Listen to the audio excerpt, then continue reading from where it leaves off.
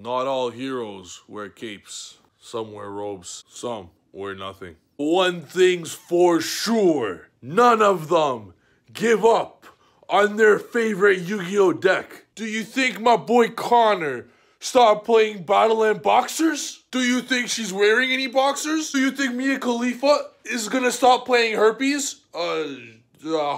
Did you think the greatest Yu-Gi-Oh player known to mankind is gonna stop playing Pendulums? Hell no, to the no, no, no. Yeah, to the no, hell to the no, to the no, no, no. Have no fear.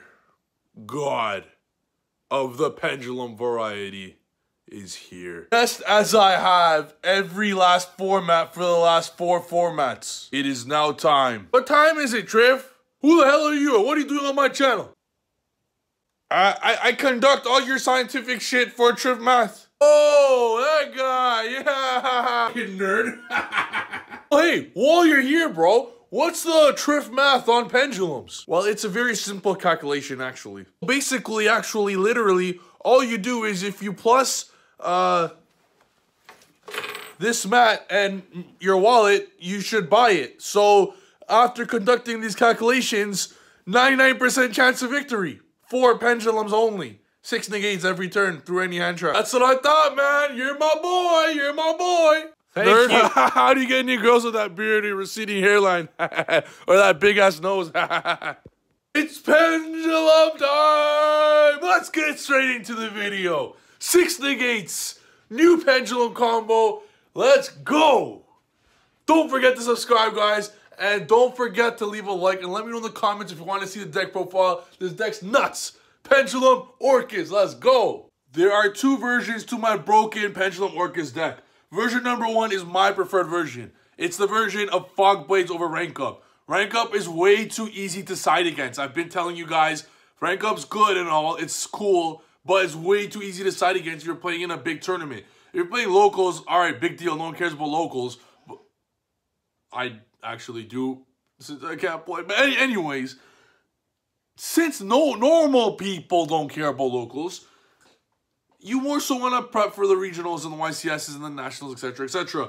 And stuff like Azathan, Kali-Yuga are not going to fly at anyone competitive. Anyone's that's good, anyone's side deck that's good is not going to fly by them. They're going to summon that Denko faster than you can imagine. They're going to Kaiju you faster than you can imagine. They're going to Sphere Mode you faster than you can imagine. If you Denko or Sphere Mode, which are the biggest side deck cards against my deck I'm about to show you, you still end on multiple negates. If you Sphere Mode me, I still have 3 negates. If you Denko me, I still have 3, 4 negates. Like, right? Do you see that? But if you Sphere Denko or Kaiju and Azathan or Kali-Yuga, you literally pass. You have, well, no, you don't pass. You actually get OTK'd that turn because you don't have anything to interrupt them. Which is why Fog Blades, I think, are better. But obviously, game 1, Azathan or Kali-Yuga is better. But after siding, you don't want to take it the chance where it's like one of their 9 side deck cards is siding and they draw 1 of 9 in a 40 card deck, you lose. That's stupid. When going first, you should auto win regardless of what they side. So that's why this is way better. I'm not going to show you guys exactly why. This is a combo tutorial. I'm going to show you guys 2 versions. Version number 1, the superior version, where this is our hand. I'm playing against myself. I'm just going to show you guys why this is the best. And really, any hand is going to give you multiple negates. Now, this is nuts. So we're obviously just going by the motions here. If anything got hand trapped there, it was the shrine. Anything. Ash was gonna drop down real quick on the shrine, and you still had the full combo. That's how nuts this is. So if there was an Ash, let's assume there's an Ash. Darkroom would have got Ash, right? Well, boom. Hey, we don't even need it. We already had a Cerberus and Pen Call. We already won there. So it doesn't matter what hand trap. Hey, let's say they got Oggred. No problem. We had Pen Call to add back to Harmonizing, and you're still gonna end up on 4 negates through Oggred. 4 negates through Oggred. This is why you play the Orcas. Does the Skeleton bother you with this hand? Not at all. If I didn't have Pendulum Call, Skeleton still wouldn't bother me because you simply Pendulum summon that guy and you still got a free monster on board. All you need is monster fodder to link with, regardless of the level. So you're going to see why in a little bit. Now we had the Harmonizing there because Pen Call, we didn't care. We're just going to add back a card at the very end. And hey, honestly, I want you guys to actually pay close attention here now. What we should have done is put Oath and Harmonizing in the scale. Alright, so Harmonizing instead of Black Fang. Because at the very end, we normal summon a Wisdom Eye. We didn't use our normal yet. to make Evil Storm Nightmare. So there's a little thing to note there where we should have put Harmonizing in the scale and keep Black Fang in our hand. So you can normal summon the Black Fang at the end to Evil Storm Nightmare. But just for another 6 for our 6 negate. But so keep that in mind there, alright? So keep that in mind. One thing to note over here, we're gonna switch the positions, Harmonizing and Wisdom, I believe, or I should maybe not.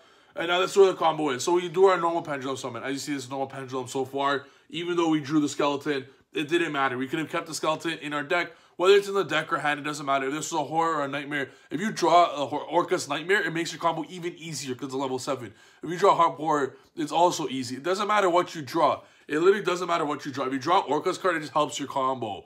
It makes sure that if your Mermaid gets hand trapped, which it's not because you're playing Pendulum, so you're going to put up a negate before Mermaid even hits the field. Mermaid will always resolve, but we still play Triple Nightmare because it's just even easier with lots of level 7s to go through to make your absolute combo. And if you don't have enough level 7s, it doesn't matter. You still have your combo regardless. This is just the easiest way to do it. So we summon typical. This is a typical Pendulum board. You got a Jackal, 2 level 7s, and a Savage. So you're gonna have 3 negates. It's a typical pure Pendulum board. But now this is the difference between pure Pendulums and Trif Pendulums. Look here, boys. So we're going to go into Nightmare Unicorn over here. Nightmare Unicorn. Summoning out our boy Vortex. This is where you can also go Azathoth. For those that want to play the Azathoth rank up combo, right? So this over here would be, not Azathoth, sorry. This would be Raging. So for those guys that want to play, that are in level rank up, the Vortex here would be, I already know in the comments, hey Trif, did you know that you could rank up into Azathoth or Kali Yuga?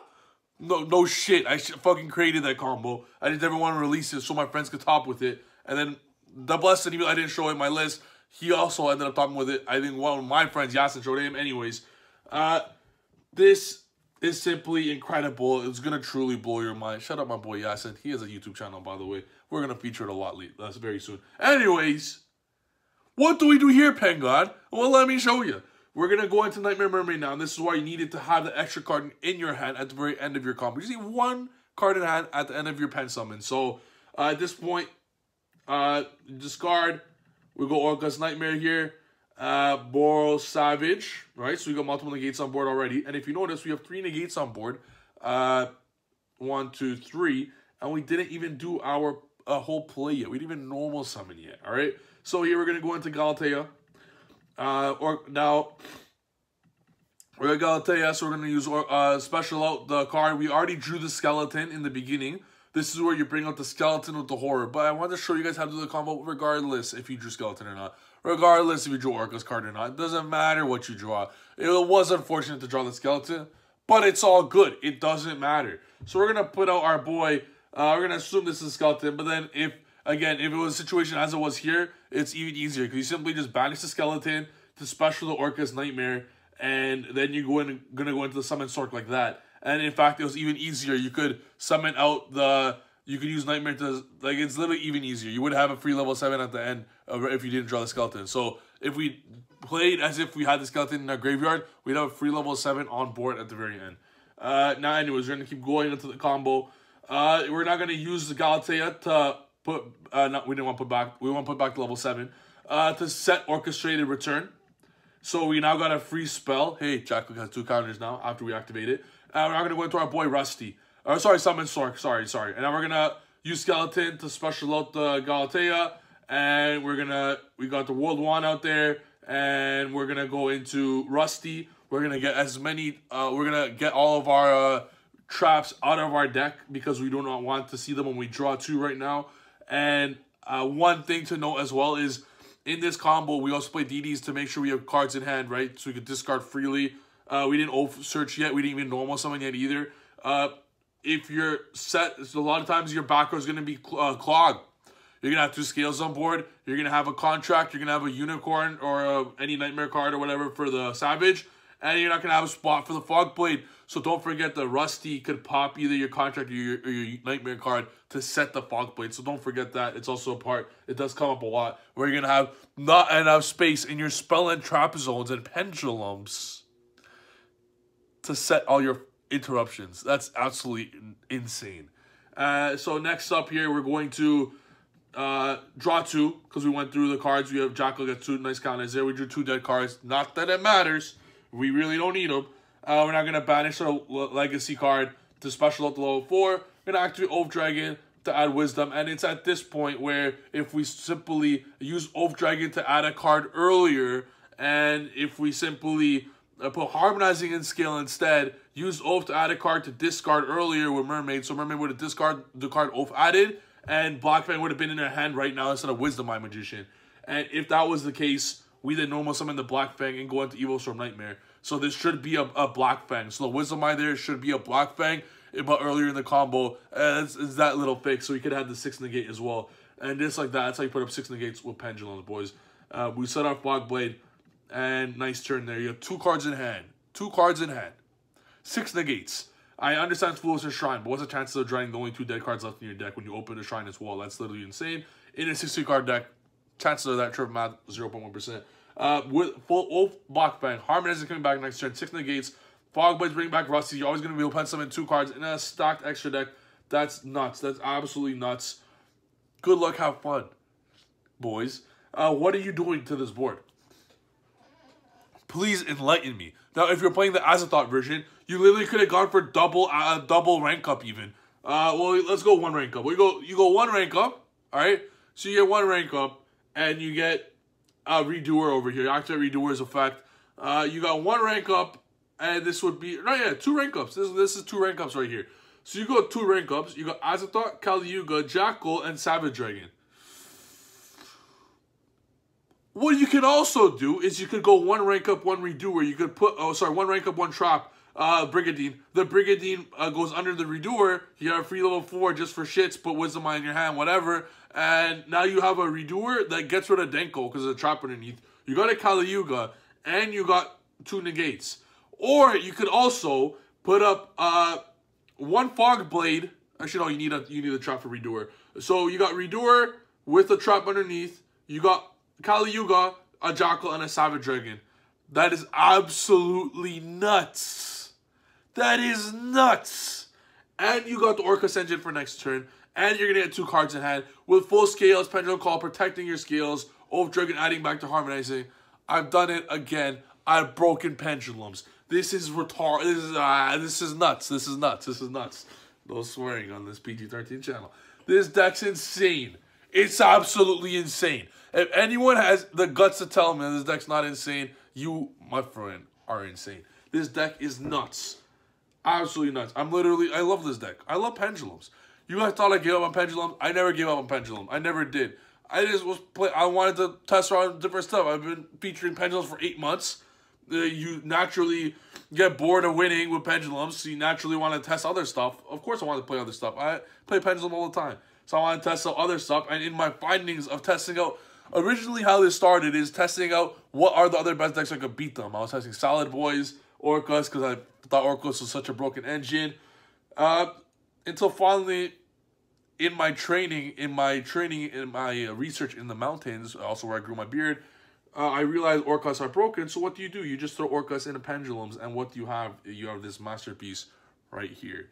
So enjoy your 6 Negates, Evil Storm Nightmare in before all the comments. What's up, my Magician? Penguin can't read. This could have been a Black Fang Magician, as if I simply just normal summoned. But I was really focused on just giving the best, putting out as many Negates possible, even something that slipped my mind. So this should be a Black Fang. Don't forget that if I did not say that already 1,000 million times. That's the video, all right? Don't forget, again, this could be rank ups, because I'm also know that I'm going to see those in the comments. Where's the rank ups, Pen God?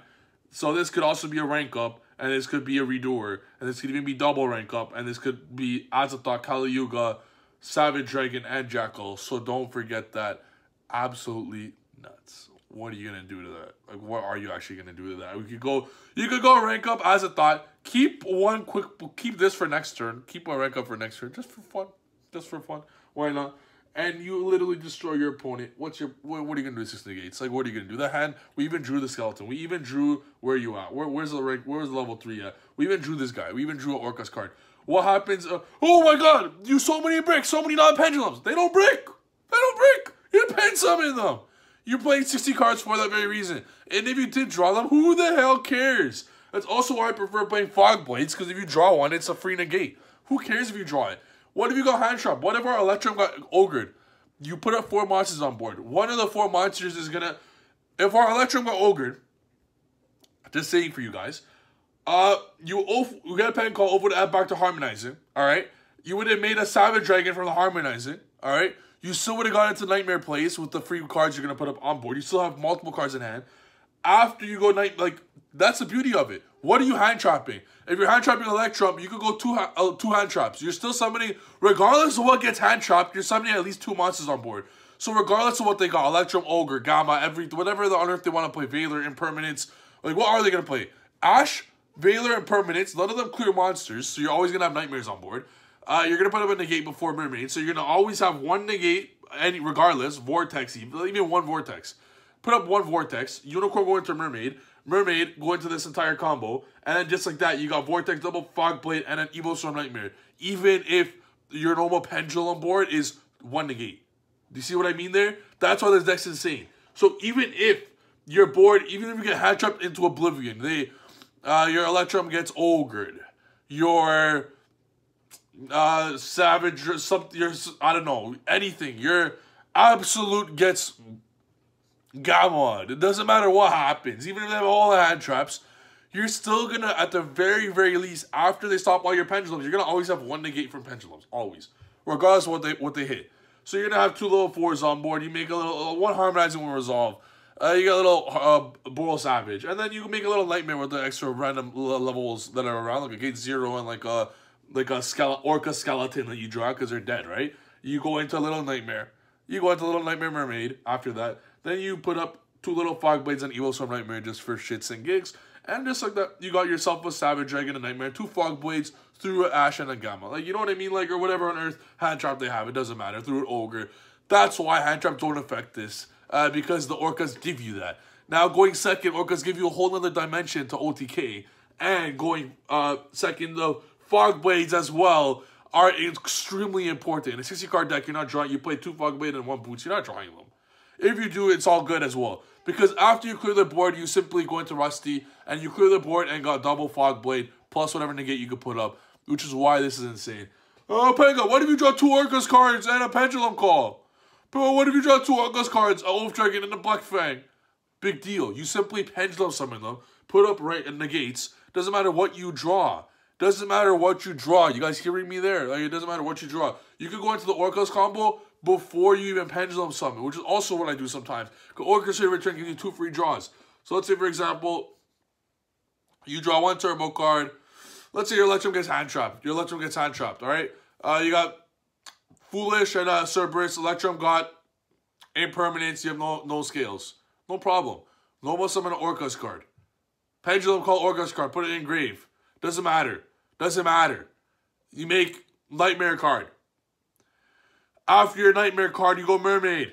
Even if Electrum got hand trapped, put up a free monster on board. Nightmare Cerberus. Nightmare Mermaid. Do the whole Orcas combo. Orcas in your turn. Draw 2. Draw 2. Draw into your scales. Pen 5. Win. It's that easy. This deck's insane.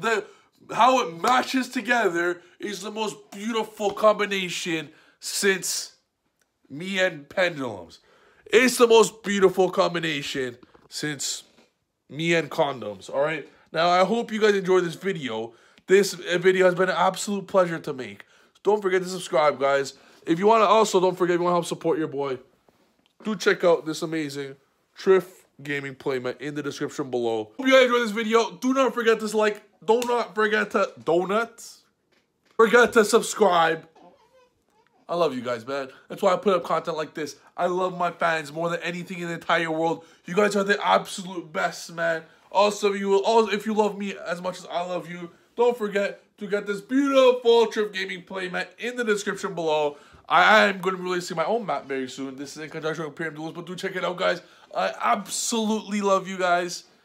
We'll see you guys in the next video. Let me know what you think. Don't forget to like, comment, subscribe. See you in the next video. Peace!